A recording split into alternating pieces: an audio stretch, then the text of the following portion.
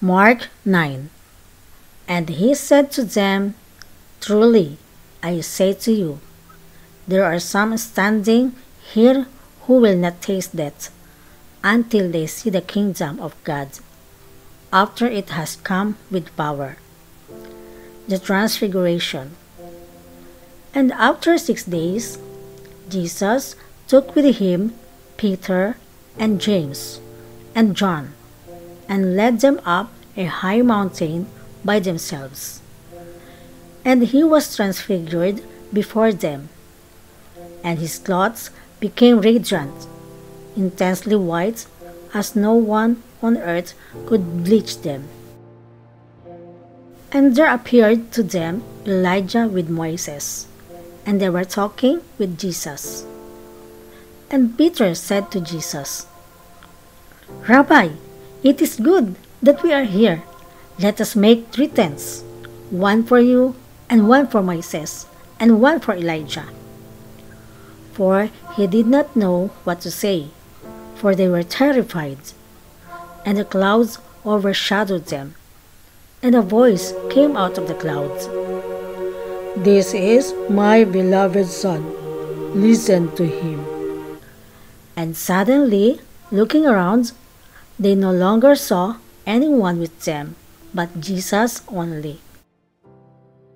And as they were coming down the mountain, he charged them to tell no one what they had seen, until the Son of Man had risen from the dead. So they kept the matter to themselves, questioning what this rising from the dead might mean. And they asked him, Why do the scribes say that first Elijah must come? And he said to them, Elijah does come first to restore all things. And how is it written of the Son of Man that he should suffer many things and be treated with contempt? But I tell you that Elijah has come, and they did to him whatever they pleased, as it is written of him. Jesus heals a boy with an unclean spirit. And when they came to the disciples, they saw a great crowd around them, and the scribes arguing with them. And immediately all the crowds, when they saw him, were greatly amazed, and ran up to him and greeted him. And he asked them, What are you arguing about with them?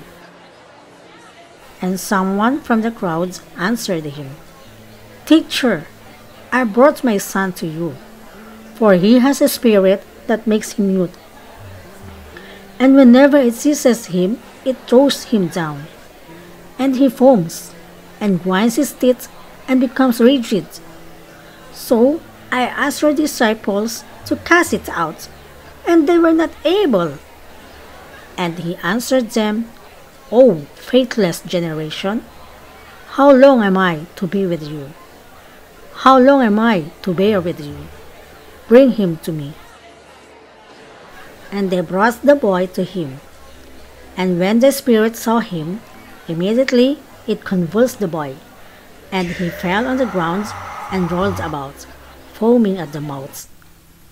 And Jesus asked his father, How long has this been happening to him? And he said, From childhood. And it has often cast him into fire and into water to destroy him. But if you can do anything, have compassion on us and help us. And Jesus said to him, If you can, all things are possible for one who believes. Immediately the father of the child cried out and said, I believe, help my unbelief. And when Jesus saw the crowd came running together, he rebuked the unclean spirit, saying to it, You mute and deaf spirit, I command you, come out of him and never enter him again. And after crying out and convulsing him terribly, it came out, and the boy was like a corpse, so that most of them said, "He is dead."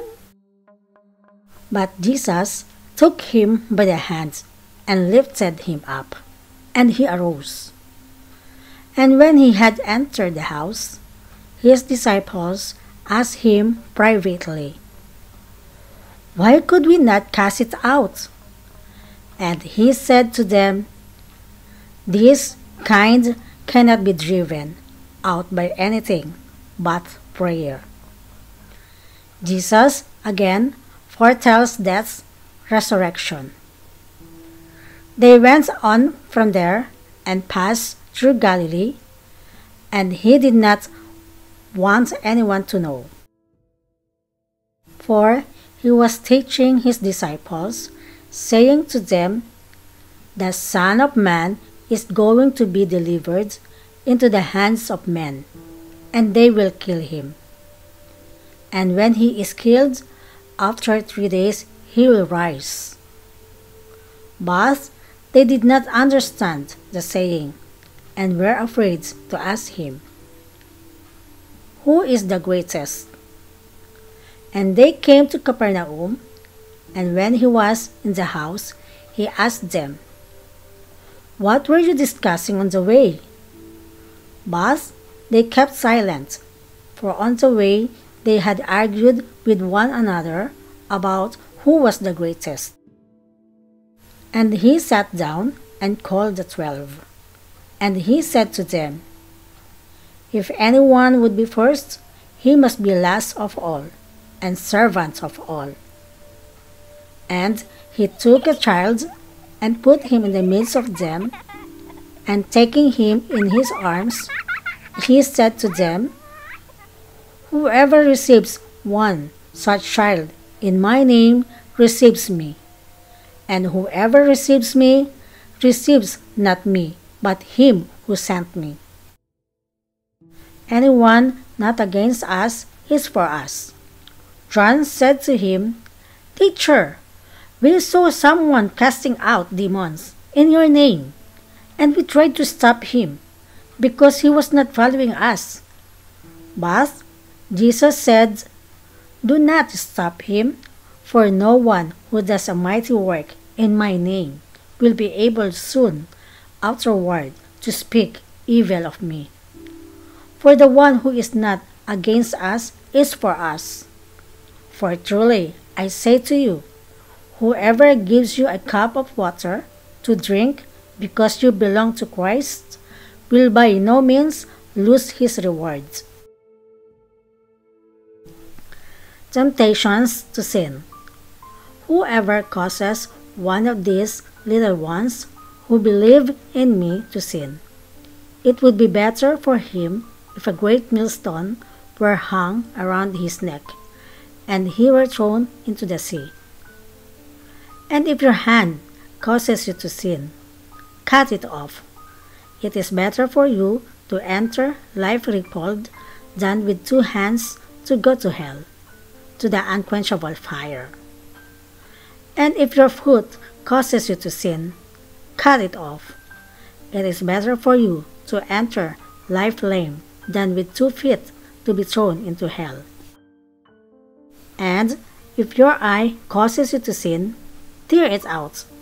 It is better for you to enter the kingdom of God with 1 eye than with 2 eyes to be thrown into hell, where the worm does not die, and the fire is not quenched. For everyone will be salted with fire. Salt is good, but if the salt has lost its saltiness, how will you make it salty again? Have salt in yourselves, and be at peace with one another.